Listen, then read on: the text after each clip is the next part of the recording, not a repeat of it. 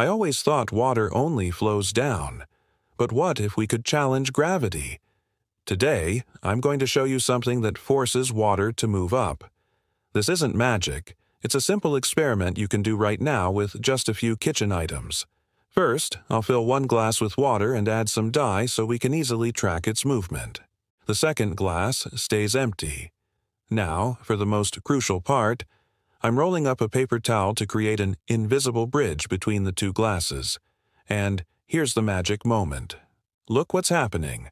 The water is climbing up the paper towel, defying gravity as it walks right across the bridge. This happens because of a property called capillary action. Water molecules are so sticky, they pull each other up through the paper towel fibers to find balance. This amazing process continues until the water level in both glasses is perfectly equal. You have to try this simple experiment at home to see the awesome power of physics for yourself. What material should we test next?